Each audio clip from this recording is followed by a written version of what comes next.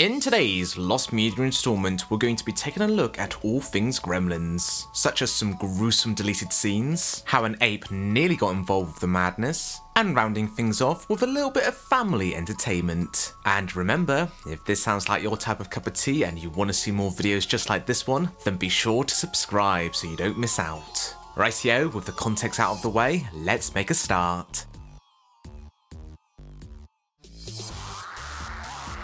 The original draft for Gremlins had a lot of bleak and dark, gruesome moments that probably would have made the movie a fitting R-rated flick. The scenes reported to be included is a scene where the Gremlins decapitate Billy's mum's head, Gremlins breaking into a McDonald's, where they devour the staff, but leave the fast food untouched. The Gremlins additionally eat the family dog, and Gizmo was meant to turn into Stripe, the main Gremlin leader. Some conflicting sources say that he would have either died at the end or reverted back to his Mogwai status, with Billy returning Gizmo back to the china shop.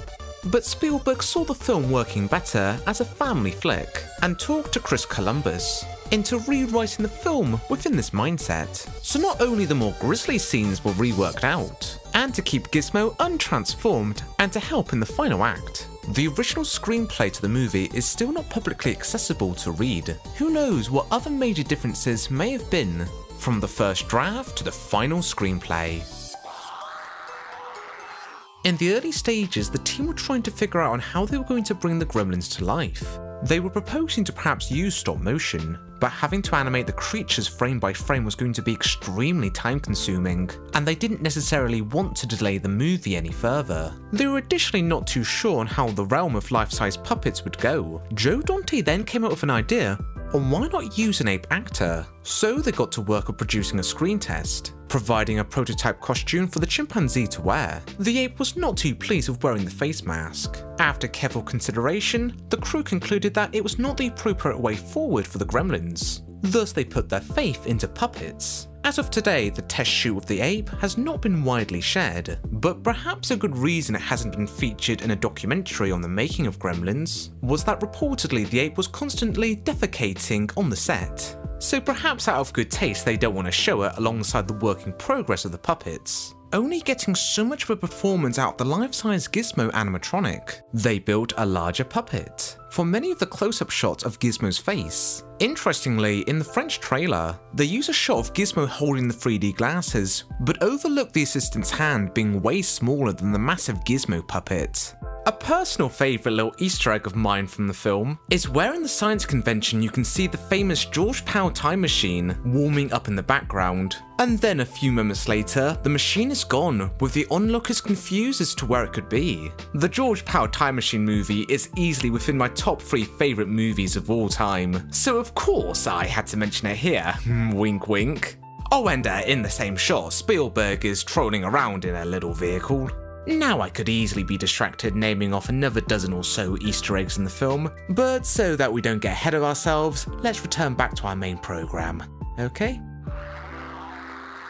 In the movie, there was a scene where the girlfriend Kate relays on how she found out that there was no Santa Claus, where it was after that they found that her father had died by breaking his neck dressed up as Santa Claus while climbing down the chimney. The whole monologue was pressurised by the higher-ups to be removed out, as they felt it was unnecessary and stopped the film. Spielberg and Dante had final say on the last cut. Spielberg wasn't as involved with the final edit, seeing it as Dante's movie, so it was just Joe in the studio going back and forth about the scene. Many members of the production staff were convinced that it wasn't going to make it into the final cut, but Dante got his way in the end. 10 minutes of deleted scenes have made it to the home media market, which appear to be the same discarded scenes as previewed on the leaked workprint, but there are still some reported scenes that are not available to watch anywhere, with director Joe Dante stating in one of the recent audio commentaries of the film that the initial cut was about 2 hours and 40 minutes long.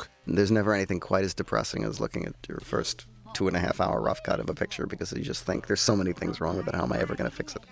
Joe Dante additionally revealed in the commentary that there were many atmospheric unused shots of Chinatown. Walks through all these streets and there's people burning things, there's all this local color and stuff, and you just really don't need it. Edward Ander played a cut character from the film, being the head of the bank. There are quite a few unreleased scenes with this character. A particular quirk he has is a stopwatch, where it seems like by the click of his device that gets everybody on the move. He would eventually be killed by the Gremlins off screen. There is a deleted scene where Billy and Kate come across his body that was shown in the network version, with the exception of this one shot showing his body alongside all the dismantled clocks. In the gruesome kitchen scene, after Billy's mum, Lynn, stabs one of the Gremlins, we were meant to see that same stabbed Gremlin to pull out the kitchen knife, but deemed to be way too graphic, it was cut out. But in the final movie you can still see that same Gremlin squirming and wiggling in the background. The original death scene for the science teacher, Mr. Hansen, when Billy discovers his body, we were meant to see his face filled to the brim with syringes. But at the reluctance of Spielberg, they had to refilm the scene, where instead now the doctor has a needle up his anus. In the scene where Billy wakes up and finds his dog Barney wrapped up in Christmas lights, there was meant to be a prior sequence towards this where the evil Mogwai leads the dog outside, concluding by ganging up on him. The set piece would have featured the Mogwais curling up into a ball and bouncing down the stairs, with the dog Barney following along, although a theoretical reason as to why this was cut for the final print were reportedly that the animatronics for this scene were a little bit fidgety. Sneaking past the parents' bedroom and these things were supposed to look like they were walking. Well, it didn't look like they were walking. They looked like they were walking for about a nanosecond. That shot going down, we did like 60 shots in the tank, and he kept flipping up and down and upside down and all around. Finally, like at about the 61st take, we got it, and then somebody pointed out something to me. We had forgotten Stripe's stripe. I just felt like dirt. It wasn't good. We have to do it one more time.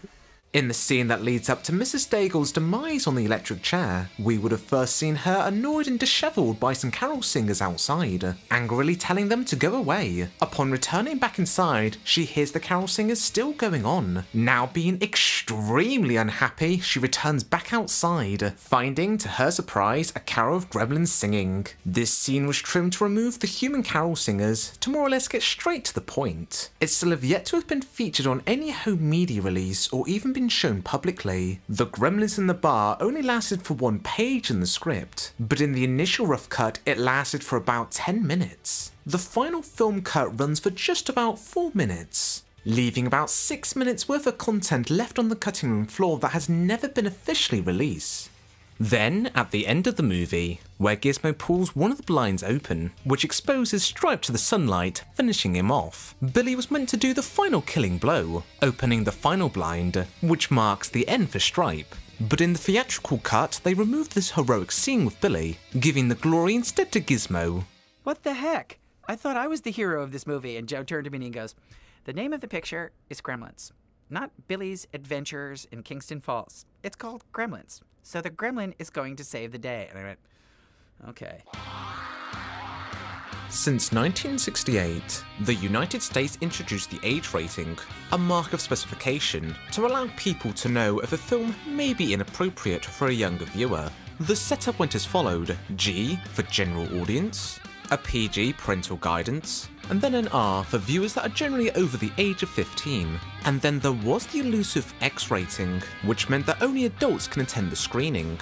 But over time, the type of films that were associated with the X rating tend to follow a similar theme to movies like Deep Throat. And by the time that the home media market had launched, adults would tend to prefer to watch these films in the privacy of their own home, so the X rating would become far less commonplace. And since the MPAA didn't have the foresight to trademark the symbol, and how infamous it was with the adult industry, by 1990 they would replace it with NC-17, with G, PG and R as the main standards, with PG acting as the middle ground for the other ratings, between family entertainment and the crumbs of mature subject matters. But in 1984, there were 2 particular movies that had drawn quite a bit of controversy for pushing the envelope of a PG rating. Releasing at the beginning of the summer season was the highly anticipated Indiana Jones sequel, The Temple of Doom, where it featured several graphic scenes. Now, nothing so horrendous that it warranted an R rating, but it definitely made a lot of younger viewers feel very uneased.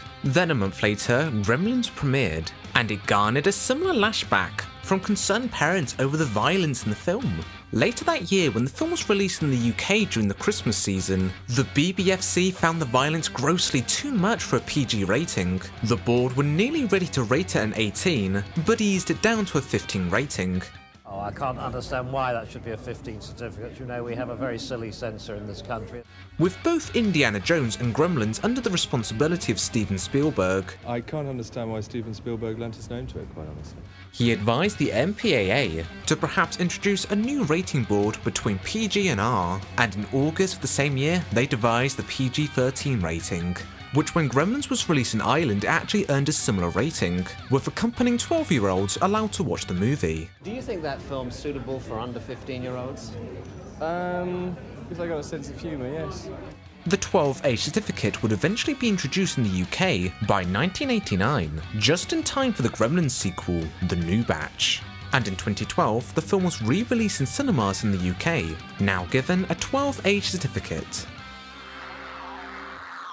It's no surprise to anybody that with the filmmaker's ambition to make Gizmo seemingly a cute and sincere character, that the Mogwai and the Gremlin creatures would so easily translate to merchandising potential, and that the marketing department with a hit movie under their belt were going to take full advantage of this, with toys, books, audio productions, and food product placement. When the sequel Gremlins 2 was beginning to take shape, an animated series was within the works. Not much is entirely known about the show. All we do know is that it was given the working title Gizmo and the Gremlins, and that only one episode was produced, the pilot, although the pilot may have never been fully completed. According to director Joe Dante, the show was incomplete, due to Gremlins 2 not quite being as successful as originally hoped for. Aside from being mentioned in a Bugs Bunny magazine in 1990, nothing else has ever resurfaced of the pilot's existence.